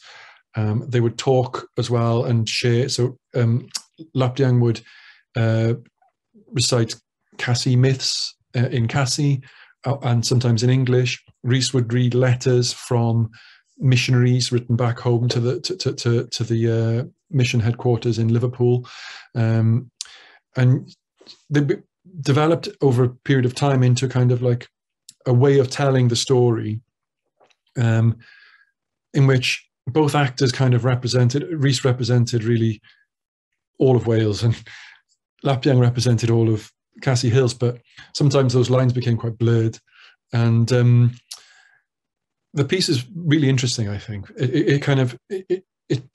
it's a narrative with musical accompaniment, but there's a lot of physical movement in it. There's a lot of performing. There's a lot of kind of balancing work that Rhys and Laptang do, and I think the way that it came across was that it was kind of a dialogue between Rhys and Laptang, and in which they were kind of telling each other's stories, and eventually you just get this kind of amazing crescendo where Laptang talks about this Khasi myth about Lapalang, the stag, and it kind of builds up to this big kind of crescendo at the end, and it's quite a remarkable piece. I don't know if there's plans to revive it, because it's toured in India and toured in Wales, but only very briefly before COVID, and then I think we literally stopped the tour 2 weeks before the first lockdown, and then it hasn't been sort of picked up since then. So, but it would be good to be able to share more of that, because it's another way of looking at the relationship, and because you've got this dialogue going back and forth between a Khasi actor and a Welsh actor, and then Khasi musician Benedict Haniota and myself as a Welsh musician, you get this kind of really interesting combination of music and dance and movement, all telling this kind of really rather unknown story, really. It's still not a story that is very familiar in Wales, especially when you compare it to sort of other overseas ventures like Patagonia, which is kind of like always talked about.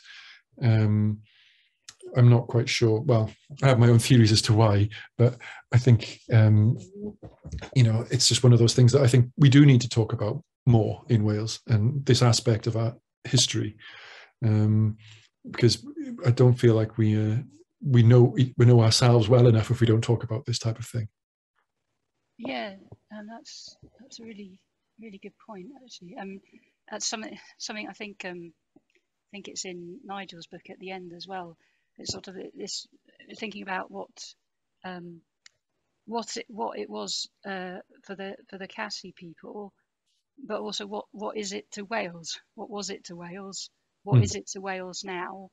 And yeah, you say we know, or we think we know a lot about Patagonia, or that's something that we talk about. But this relationship was ongoing from the 1840s till like 1969. That is an incredible continued connection, isn't it? Yeah, it's a massive chunk of time, isn't it? It's, you think about all the changes that would have happened in that period, and when you realize as well that the Khasi people prior to that didn't have standardized literature or standardized alphabet or anything like that. So, the Welsh influence in that period is quite massive, and I think it's one of those things that you'd think would be more well known, but it's mainly just known in Wales, I think, within the sort of the older Presbyterian community, people who remember collection boxes and things on their mantelpieces. But probably the rest of it, there's like the historian Aled Jones said, is probably just a little bit too uncomfortable with modern notions of Welshness. The idea that we like to see ourselves as, the victims of colonialism, as opposed to like perpetrators of it. And I think that that there's an element of that as to why it's not so well known here. It doesn't fit in with the sort of squeaky clean vision of modern Welsh nationalism, I think. And also the decline of chapel culture. Yeah. And I guess when you're saying, there are other things to talk about, we're finding new ways to express our culture, where at one time chapel was so important, certainly as a vehicle for Welsh language culture. Yeah. That it's reflective of that too. Yes. I said there's a bit in Gwyddelig in Khasi where Nigel Jenkins talks about meeting a choir that are rehearsing to come back to Wales to reconvert the Welsh. Yeah. Yeah. That's quite a popular joke in the Khasi Hills now. People will say, "Oh, we're going to come back and convert you all, reconvert you all." Yeah, which is really funny. Does anybody else like to ask anything or make a comment? I don't want to. Could I ask, and sorry if I missed the name, what was the name of the instrument, Gareth, that the Khasi community are playing? It's a duitara, so it's Duitara. Duitara, okay. And it's actually a Sanskrit word, which means two strings. It's not a Khasi word originally. You get versions of it all throughout the northeast, but this distinctive Khasi way of playing with those rhythms really gives it a kind of Khasi style that you kind of, it takes a bit of time to learn, but once you get the rhythms in your head, it's a lot easier to sort of interpret the instrument in a kind of authentic Khasi way. Yeah, because we've a real interest here, I suppose, in our house. We try to find and connect, I suppose, our seanó songs, Oscailga, and our traditional singings in English with world music instruments. So, I suppose we would, as well as a lot of other singers, would use the shruti box from and I recently got for a birthday present the Appalachian, the mountain dulcimer, which works as well, I suppose, with the song. So I was really interested in that instrument. Yeah, it's beautiful. Yeah, it's a lovely instrument. It's a really lovely instrument to sing with. I think it's supposed to be one of those instruments that just goes well with the voice. Yeah. Again, because I think it's traditionally sung around the hearth, and I think that kind of balance, you can very quickly get a nice balance with your voice when you play it, and it does become quite hypnotic. The rhythmic styles become very kind of repetitive and hypnotic, and actually you can see how people would get kind of lulled into a kind of rhythm when you're doing sort of repetitive work, say like sewing around the fire, that kind of thing at night.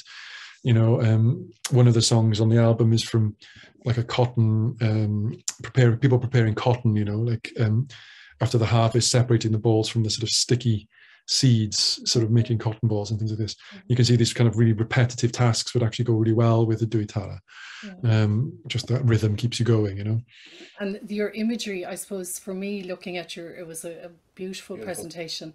The imagery, I suppose, in terms of writing songs, there's so much inspiration there, and I suppose in your tradition and in both the Irish tradition, metaphors are so strong, and even just looking at that imagery that you had, I know you had mentioned in I Am a Young Man that you used the metaphor of the fisherman, but just looking at those imagery, there was lots of different ideas in terms of writing a song based on it, which was beautiful. Yeah, it's been really thought-provoking. Yeah, thank you. It was good. Oh, thanks. Well, thank you. Really nice. Really nice. Thank you. Just thinking, we're coming sort of to the close, I think, and maybe just ask you, Gareth, you've just recently been back to India, haven't you? I'm not sure if you were in exactly the same place this time, but yeah, I wonder if you could say a bit about that, and maybe there are any more plans for So I recently went back to India, the first time since the pandemic. I did go back to the Northeast. So I was invited to play at a couple of festivals in the Northeast. One, not this time in Meghalaya, but one in Manipur and one in Arunachal Pradesh.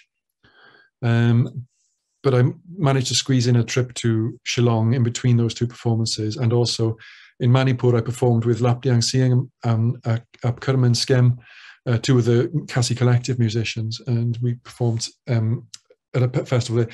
Because I think the interesting thing about the Northeast is that there's so many different cultures and languages there, but they are also kind of a part of their own community, in that there are people who are working to kind of connect, especially in the arts, between different cultures in the Northeast, and Lapdiang is certainly one of those. So she was connected with people in Manipur. So we went and performed there. And then up in Arunachal Pradesh, a festival called Zero, which is really amazing, in a beautiful, beautiful spot up in the mountains. And that was just a solo performance, but it was really nice to be able to play the Duitara and explain a little bit about my work with the Khasi musicians. And also the people of Arunachal Pradesh, they also have the same instrument. They call it the Dotara, but it's the same instrument essentially. And then the final performance was in on the other side of India, Jodhpur Wyf, which is in Rajasthan. And that was in a big medieval fort, and it was just really lovely. I managed to partner with the festival and arranged for Khasi musicians to come and do a Khasi music showcase. So there was a sort of an interactive session where they spoke about their tradition and their culture. And that was one morning. Then in the evening, no, actually, the next day they had a concert at dawn. So they performed sort of as the sun was coming up at the festival, and it was a 2-hour showcase of Khasi music, which had never happened before in Jodhpur Wyf. I think you can't really get further apart. Rajasthan to the Northeast, they're totally different places. And then I had a performance of my own in which I performed some Welsh traditional music, and then the Khasi musicians came and joined me on stage, and we performed some of the songs from the album together. And then some musicians from Rajasthan who I've been working with online for the past 2 years joined me on stage as well. And we did some songs from their tradition. And then we all did a number all together, sort of Khasi musicians on one side and Rajasthani musicians on the other side, and me in the middle. And we did this kind of Rajasthani tune with a Khasi bit spliced in, and then with a Welsh bit spliced in at the end. And it went down really well. I think people were really fascinated by it, really, because it was such a, the Northeast is such an unknown part of India to most of the rest of India. People don't really know much about those places. They don't know the different cultures and the languages and the music. So it was just so new and different to people.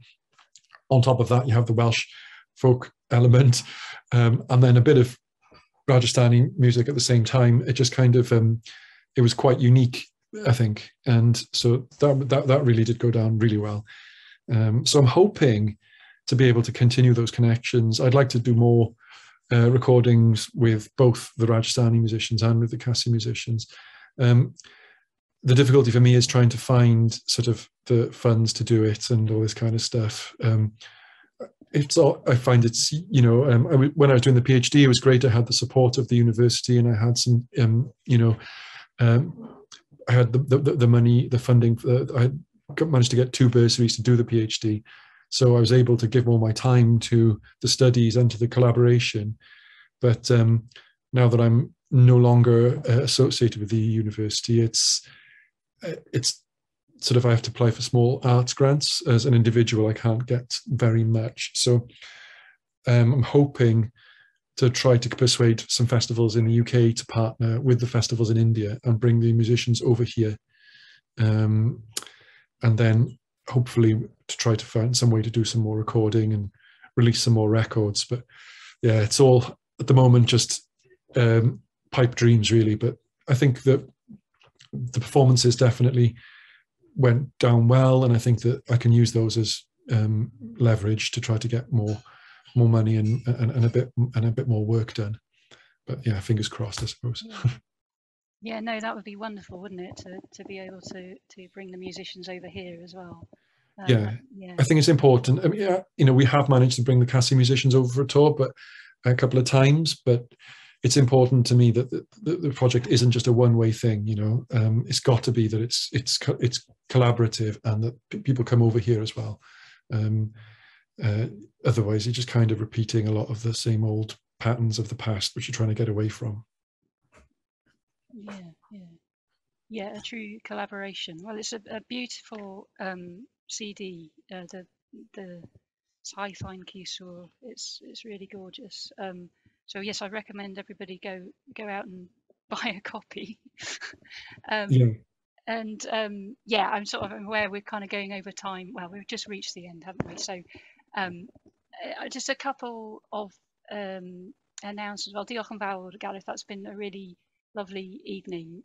Lovely to hear you sing. Lovely to see all those images and to hear about this work.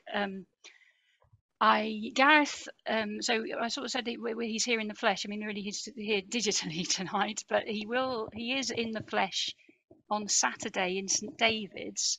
So any Pembrokeshire people or even people in Wexford who want to jump on the ferry, Gareth is playing at Pererin at 7 o'clock on Saturday night. That's correct, isn't it? That's right, yeah. And I think there are some tickets left. So yeah, just a bit of a plug for that. Go and see Gareth, who's brilliant, as you have seen tonight. But yeah, you'll hear more of his music there. And then yeah, just that our next session will be on the 10th of November, and Gareth is kind of allowing me to link to this session by the fact that the tune that he sings Pererin Wyf to is called hiraeth. And hiraeth, as Welsh people will know, is a word that is often called untranslatable, but we translate it as longing or a kind of homesickness. So our session on the 10th of November is with author Pamela Petro, who has recently written a memoir called The Long Field, which is her sort of extended meditation on hiraeth. Now, Pamela is not Welsh. She's actually based in Massachusetts in America, but she came to Wales in the 90s as a student and fell in love with Wales, learnt the language, and then travelled the world trying to find other people to speak Welsh with. And she wrote a book about that called Travels in an Old Tongue. And she's recently released this or written this memoir that was actually shortlisted for the Welsh Book of the Year award this year.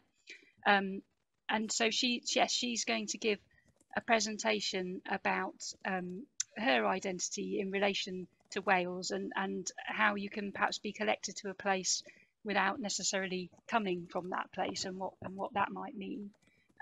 So please join us for that session. You can book your space again through the SPAN website. Yes, remind us, Gareth is appearing at the Cwtch Festival Saturday at 7 p.m. at Pererin in St David's. So there's a new festival happening this weekend. And you can also see, you can see Lisa O'Neill is playing the night after, but I think she might have sold out. But yeah, so it's just the Irish connection there as well. So is there anything more to say apart from thank you, everyone? I think I've said everything. Do come on the 10th of November. Thanks for joining us on this journey. We're kind of making a pilgrimage through these presentations. And yeah, diolch yn fawr, nos da, slán. See you next time. Yeah. Thank you. Slán, diolch Diolch yn fawr, Gwyddelig. Bye, everyone. Nos da. Bye-bye. Nos da, pawb. Diolch yn fawr, Gareth. Diolch. Diolch. Diolch yn fawr.